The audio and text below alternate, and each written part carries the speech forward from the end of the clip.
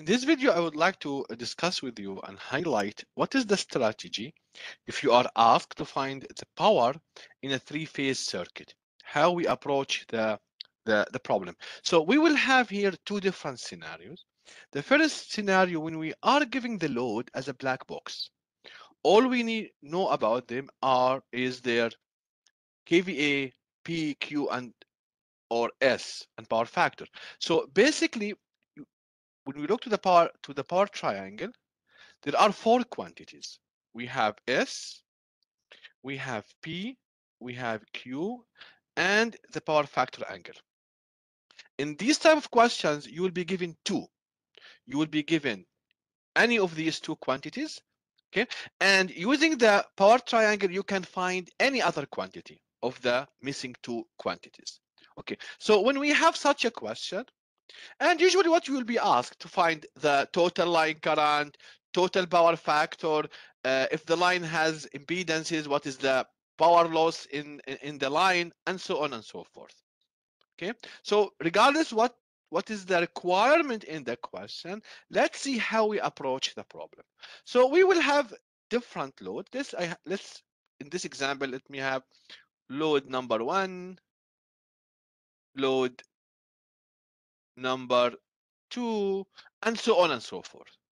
So what you need to find here, you need to find for each load P1, Q1. So if they are given to you in the question, that's okay. If they are not given, you need to find them.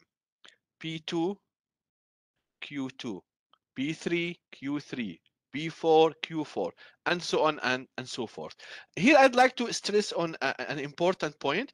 If the power factor is lagging, then the Q's will be positive. If the power factor is leading, then the Q will be negative. Okay, now once you find P and Q for each load, you will find P total, which is P1 plus P2 plus P3 and so on, and Q total, which is Q1 plus Q2 plus Q3 and so on. Okay, remember P and Q are scalars, so we just add the quantities. It's only magnitude. Once I know P total and Q total, I can find S total as my complex power, which is PT plus JQT. And now once I reach to this level, I can find anything in the question. For example, if you are asked what is the power factor of this combined loads, okay, so we know that tan theta total is equal to Q total over P total, and from this you can find the theta total, which is tan inverse of Q total over P total, and then take the cosine of theta total, you will get the power factor.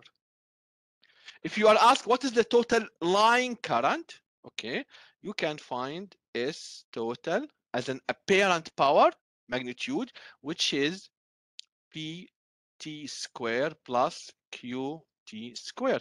Once I know S total, so my S total is equal to root 3 V line, which is usually given in the question, times I line. So from this, I can find my I line, which is equal to S total divided by root 3 V line. If you are given here in the line some resistance R line, and you want to find what is the line losses, P loss is equal to 3 because you have 3 lines, I line, which is the total current square, times R of the line.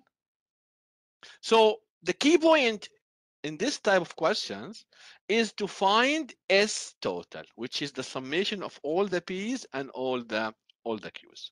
Now, if we know the connection, we have two scenarios, and in this example, it shows the two examples. I could have the connection, and I know S, P, Q, and or power factor. We used exactly the same approach in the previous question. So find S total, You find P total, Q total, and you proceed. Or if you are given the impedance of the load, and the load could be a Y or a delta, it doesn't really matter. So here you are given the voltage and the impedance, then the key point you find I phase and I line if needed. Okay, now I phase will be sufficient actually. Okay, so you will find that the power of that load will equal to 3 IP squared times R of the load. In this example, it's 10 ohm. Why 3? Because it is three phase. And Q of the load will equal to 3 I phase squared times X of the load. This will give you your Q. So now I know P and Q of that load. Then I will go back to the previous approach and I will add all the P's and all the Q's. There is a different way to find the P load and the Q load. If you find the line quantities, then your P load, you will get exactly the same result. Root 3 V line I line cosine theta V minus theta I. And Q load will equal to root 3 V line I line sine theta V minus theta I. But you have to know that this theta is for the phase. This theta is for the phase. So basically, theta V minus theta I is equal your theta Z, the angle of the impedance. Okay? So that will avoid any confusion that you might have when adding plus 30, minus 30 between the line and the phase quantities. Because you know Z, I can find the angle of Z. Once I know the angle of Z, this is your power factor angle.